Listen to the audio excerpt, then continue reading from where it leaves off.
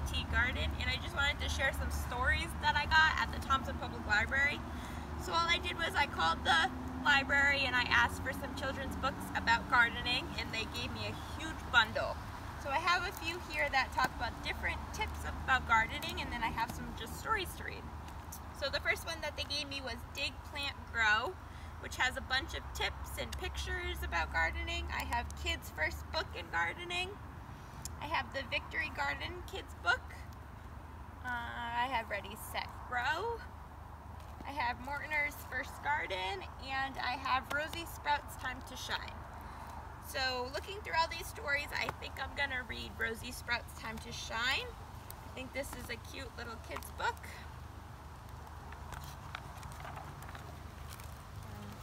So Violet was the best, everyone agreed. She ran the fastest in gym class. She sang the highest in chorus practice. She was the loudest storyteller at lunchtime, and she looked the fanciest on picture day. Violet was definitely the best, and everyone agreed, except Rosie. Rosie was not a fast runner. She could not sing very high. She was not the loudest storyteller, and she did not get very fancy for picture day. But Rosie was tired of hearing about Violet being the best.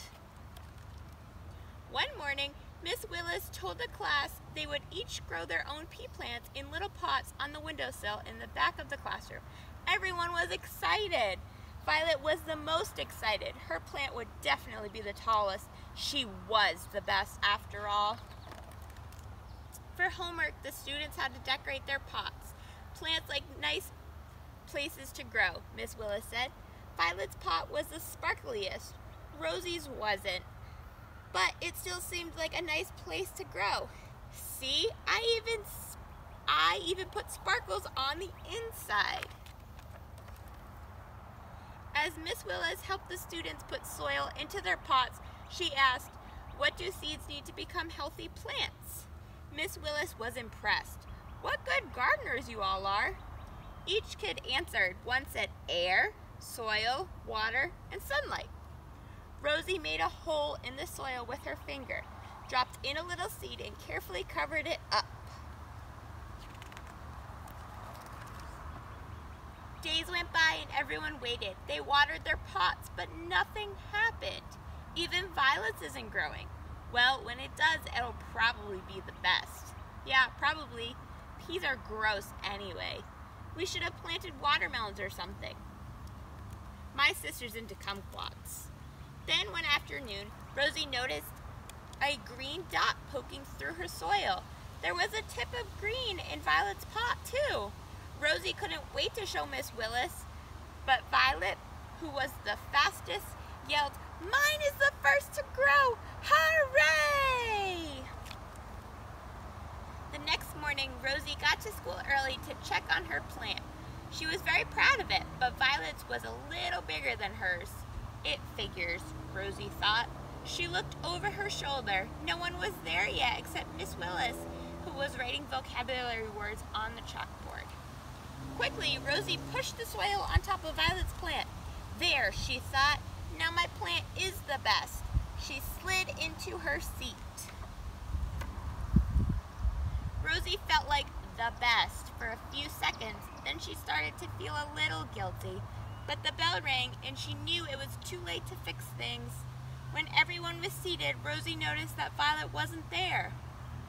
"Good morning, class. I wanted to let you know that Violet won't be in school for a few days. She has the chicken pox." Rosie sat down in her chair. She'd started out feeling bad for Violet's plant. Now she was feeling a little bad for Violet too. Just a little. She knew what she had to do. For the next 2 weeks, Rosie came to school early and took care of 2 plants. She gently took up the soil she'd pushed on top of Violet's little sprout. She watered her plant, and she also watered Violet's. She sang quite little songs about growing to her plant, and then she sang to Violet's. She made sure they were both in the bright sunlight.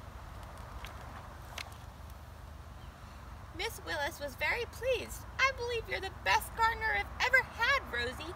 "Yes, definitely.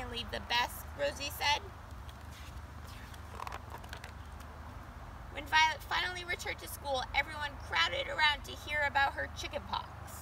And then Rosie is saying, I ate mint chocolate chip ice cream and watched TV for days and days, and my mom bought me a new shirt and a new bracelet and 3 new pencils with blue erasers. My doctor told me I had the worst case of chickenpox he'd ever seen. It wasn't long before Violet remembered about her pea plant. When she skipped to the back of the classroom, everyone followed. My plant is the tallest! Hooray! Violet exclaimed happily. Then she noticed the one next to hers. Whose is that?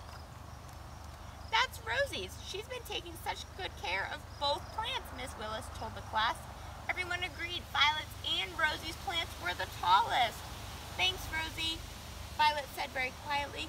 Well, she said much louder as everyone returned to their seats, mine's still the sparkliest. Miss Willis looked at Rosie. Rosie looked at Miss Willis, and they smiled. The end. Thanks everyone for joining me for a story. I would just like to remind everyone that next Thursday, July 2nd from 10 to 2, we will be having a garden party. We will be giving tours of the garden, we'll have snacks, take-home activities, and we hope to see you all there.